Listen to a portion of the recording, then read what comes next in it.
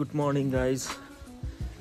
ल गाउँघरमा सर्क बिहान उठेर चिसो चिसो मौसममा डुलेर यसो घुमेर आइयो।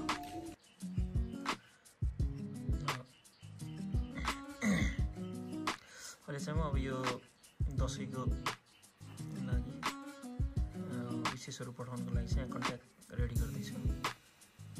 यसले चाहिँ स्पार एसएमएसबाट एकचोटि अफिसियल विसहरू पठाउनु पर्यो।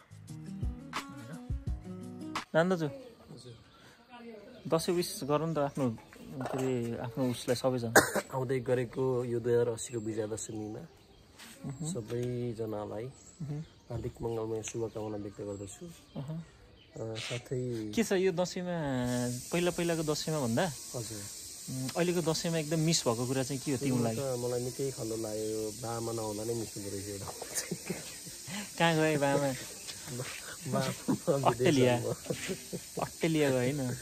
त्यो एउटा भित्र सिर्दा नै दसैँ आस्तो भाइ पनि आएन पहिलो कुरा होइन। हामी छौँ कि हामी छौँ। अनि फेरि दसैँमा आफ्नो साथीभाइ मध्ये तिमीले होइन एकदम धेरै मिस गरेका साथीभाइ? कालु कालु भाइ, कालु अनिल दाजु, सेरु चाहिँ एकदम मिस गरेको छु मैले। हो अनि त्यसको अलावा सेरु भाइ त सेरुलाई दुई शब्द भन्दै नि त? अनि सेरु I will missing you, I am missing you अनि सबै नेपालीमा एकदमै मिस गरियो कालु भाइ तिमीलाई। को नाम पनि भन न? हाम्रो अनिल थापा सेरु। अनिल दाजु ह्याप्पी विजया दशमी। सेरु थिए र पो यहाँ थियो दसैँ मिस गरेछौँ अनिल दाजु। अब अचार खाने, अचार काँक्राको अचार। ल हाम्रो सूर्य दाजुले यसो घाम ताप्दै मिठो अचार बनाउनलाई चाहिँ काम गर्नु थाल्नुभयो। कहाँ थियो त यो ज्याङमा? काँक्राको झ्याङमा? ज्याङमा कसको? म उता बाको आमाको मेहनत। के हो यो यति खाने हो कि अचार? यसलाई चाहिँ हामी कल्फी बनाउँदैछौँ। फलफुल कल्फी? के हो कल्फी भनेको? कल्फी भनेको चाहिँ यो काँक्राको अचार। र हामीले दसैँमा चाहिँ नर्मल्ली धेरै मासु खान्छौँ। यो कल्फीको अचारले चाहिँ त्यो मासुलाई चाहिँ डाइजेस्ट गर्नको लागि सहयोग गर्छ। Supportive role. कसले सिकाएको हजुरलाई यो कुरा? यो पोषण विज्ञ भएपछि यी कुराहरू भयो। पोषण विज्ञहरूले कल्फीको अचार बनाएर बनाउनु हुँदैछ यहाँ। यसमा चाहिँ हामीले कति पनि बिहा पार्न हुँदैन। बिहा भयो भने चाहिँ अचार कुहिन्छ फेरि।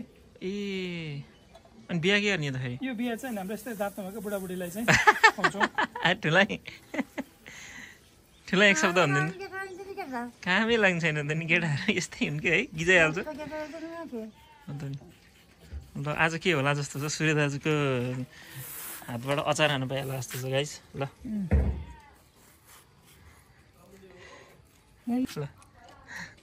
के हो यो दाइ? यो चाहिँ के गर्नु रहेछ खास? यसलाई खासमा हामीले यसलाई निकाल्छौँ, पातलो बनाउँछौँ। देख्नु भएछ नि तपाईँहरूले? यस्तो पातलो पोषण विज्ञबाट गर्छौँ। ए बास यस्तो अर्को पोषण विज्ञ गयो फेरि। के त्यो चुएर हो प्लास्टिक? के यो यो प्लास्टिक चाहिँ बिचमा त्यो राख्यो भनेदेखि चाहिँ यसमा भएको पानीको कन्टेन्ट जति प्लास्टिकले तान्छ मोइस्चर खानु न यसको हजुरआमाले के